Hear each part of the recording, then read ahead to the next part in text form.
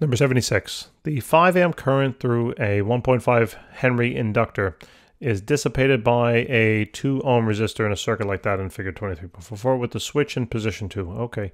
What is the initial energy in the inductor? All right. So basically, we have the formula right from the past several problems that we've done, maybe 10 or 15 problems ago. We know that the energy in an inductor is going to be equal to 1/2 multiplied by the inductance multiplied by the current squared. So what we need to know is we need to know the inductance and we need to know the current in order to find the energy, right? So here, they told us the values. 1.5 Henry inductor. The current here is going to be 5 amps. Square that, and now we can simply calculate that. Okay, so this is the energy stored in that inductor. So there's going to be 0.5 multiplied by 1.5 times 5, then squared. So this is about 18.75. I guess, 18.8, but whatever about the sig figs. So there's the amount of energy that is now stored, okay, with 5 amps of current flowing through it. So this is now, that's letter A. Letter B, it says, how long will it take the current to decline to 5% of its initial value? So now, whenever we're talking about an RL circuit, we're talking about like time, over this amount of time, what's the final current or something like that, or we're dealing with percentages and we're talking about time periods. We have to be dealing with one of these two formulas, possibly 3 formulas, depending upon the nature of the question. So anytime they use the word decline, okay, you're going to be using this exponential decay formula here. All right, so this says that the current at some particular point in time is equal to that initial current or the max current. Or in this problem, the initial current will be 5 amps. Multiplied then by e raised to the negative elapsed time divided by the time constant. So they want to now find how long will it take the current to decline to 5% of its initial value. Now you got to think about this. They're talking about percentages. So what I have to do here is I have to divide out like this max current here, or the initial current. Because I know once I get now a proportion here on the left-hand side, I know this I can relate to percentages, right? Imagine you had 2 over 10. And I said, what percentage is 2 of 10? And you would tell me, oh, Andrew, that's so easy. It's 20%. Yes, you are correct. So if this is 20%, right, let's add another 0 here, make it even easier. So this was 20 over 100, and I asked you what percent of 20 is that of 100? Or it would be just 20%, right? So if I change this to a 10, what would that be? Well, that would be 10% now, right? And if I change this to then a 5 instead of a 10 now, that would be then 5%, right? Now notice that this is the decimal form. In other words, if you actually divided this on out, it would have been 0.05. And this in decimal form would be converted to 5% in percentage form. So what I'm trying to say here, a long-winded way, is I'm trying to say that this thing here is going to be equivalent to this thing here, which is then equivalent to this thing here. So I know that this is going to be 0.05, okay? Now that's e raised to the negative t over tau. So it's asking us now how long. So the variable of interest here is how long it's the time, okay? Now, why don't we just solve for tau? Because we need tau, right? We need to know it. So how do we find the time constant? Well, that's where this formula comes in. The time constant, remember, is simply going to be the inductance divided by the resistance. And the inductance here is going to be 1.5 henries. And the resistance here they told you was 2 ohms. So simply divide that now, 1.5 by 2. So this is going to be about a quarter, 0.75. So this is now it's almost looking like a wave function, but you know what I mean. So this now works out to be this, 0.05 equals e to the negative t over 0.75.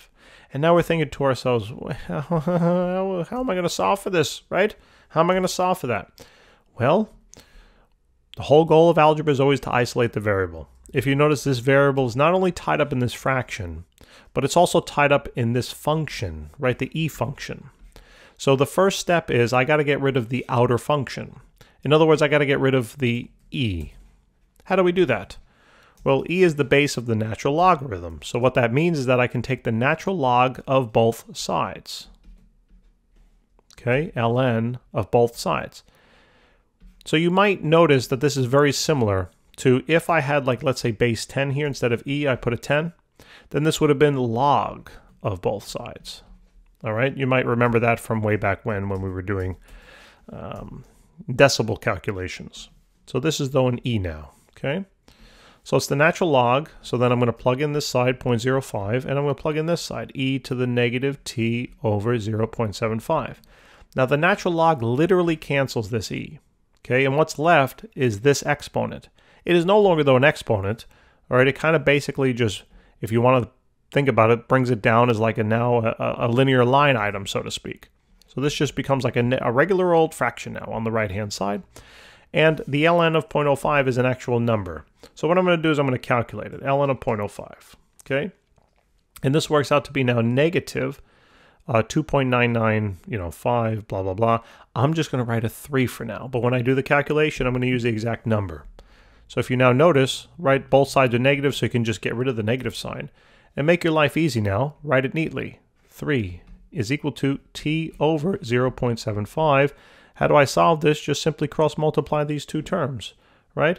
So take that and multiply it by, then take the 3-ish, I'm using the 2.99 value, multiply it by the 0.75, and that now works out to be a time value of 2.25, considering the rounding seconds, all right?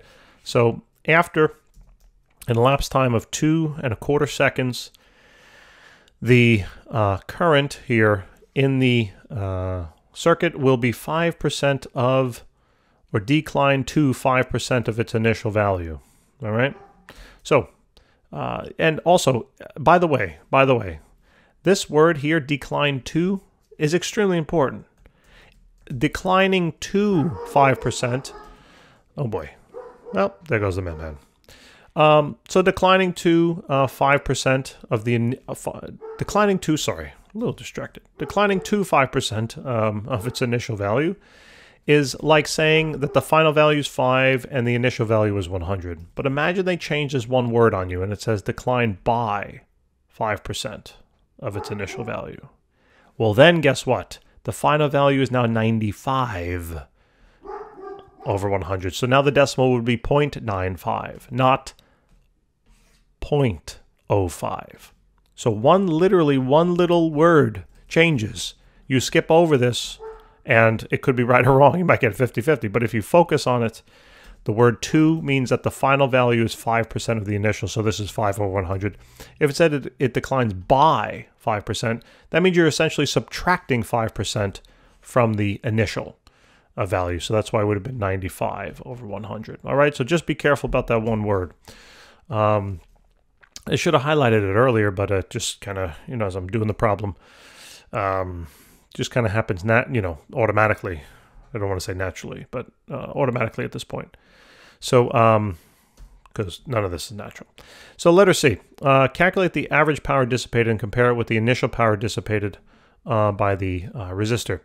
So anytime you have to now calculate, average power dissipated and, what I think we're going to do is, let's take a look at letter C. I'll put it on down here in blue maybe. So letter C. We know that power can be calculated by the change in energy divided by the change in time, right? So how much is the energy changing by? Well, here it says let's see.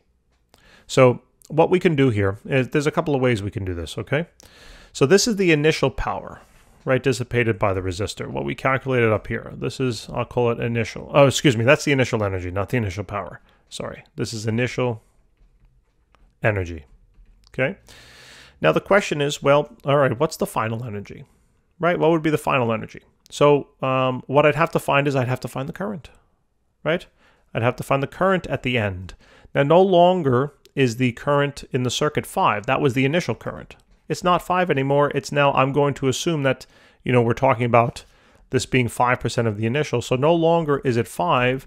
What's 5% of 5? So take 5 and multiply it by 0.05, and that works out to be a quarter. So now this is 0.25, and that's the value you're going to square. So simply now take that and do 1/2. I'm calculating the energy times 1.5 times then 0.25 squared. Okay, I'm just calculating this energy. So the new energy, or the final energy, we'll call this EI, and we'll call this EF. The final energy here is about 0.0469 or so. All right. So wait a minute, if this is the final and this is the initial, couldn't I just subtract the two to find the change in energy here? Yes, of course, right? Yes, of course. So I'm going to try to use the exact answer. So I'm going to go back in the calculator, use the approximately 18.75 value, and subtract out now this exact 0.046875.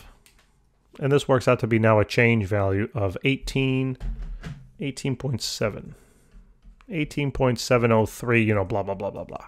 All right. And that's then going to be the change in time. Well, how long did it take to drop by 5%? Well, that was the point of part B, right? It took 2.25 seconds. So plug in 2.25 seconds. And now do the math. And by the way, you know, plug in that exact answer. Actually, what was the exact answer? Yeah, it was 2.2467999. So I'm going to divide it by that value, okay? So this works out to be then about 8.32. 8.32, and that's now in terms of watts or joules per second, okay? So again, this is the average power. Now what I need to find is I need to find the initial power, right? How can I find the initial power? Well, we can change our formula, right? We can say that this is the average because it's the change in energy over the change in time, right? It's like the slope, average change, all right? Now the power at the start, or we can say initial. Now remember, this is the energy that's initial, but it might be hard to then find the power initial because it's like, well, what is the change in time initially, right? So instead, I'm going to look and I'm going to think about maybe another formula of power that might relate, you know, currents and I don't know, maybe resistances. So the current, remember that the power could equal the current squared multiplied by the resistance. That's a formula from way back when. So this could now be 5 amps squared multiplied by a resistance of 2. Now this would be the initial power. So 5 squared is 25 times 2 is going to be 50. 50 watts. Okay? This is the initial power now. So wait a minute. If this is the initial power and this is the final power, all right, how, well, they didn't ask us for percents, but they're asking us to compare, right? So how do you compare? Well, you can find a percentage change if you want. You can find how much this average power decreased by. So why don't we do that? 8.32 over 50. So let's see how much it declined, or so let's just calculate. So 8.32 divided by 50. So what this is saying now, it declined 2, okay, 0.166 of its original value. In other words, it declined to 16.6% of its original value.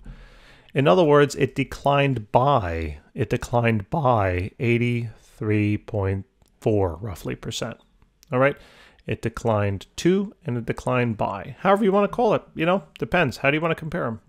You can subtract the difference too and just find the change in power. There's a whole bunch of ways to view it. There is no right answer to that. I mean, several answers are right. You know, it could be wrong. You could say it changed by, you know, 5%, 2%. Those are wrong. But, you know, there's a couple of ways to state the right answer. So, guys, anyway, thanks for tuning in. I appreciate it very much. I hope this helped. Strange problem. Not strange, but, you know, a little challenging here, but hopefully the method isn't that bad. All right? Just got to consider what you know, what you need to find, and you got to think about how do I get there. All right, guys, again, I'll see you soon. Take care.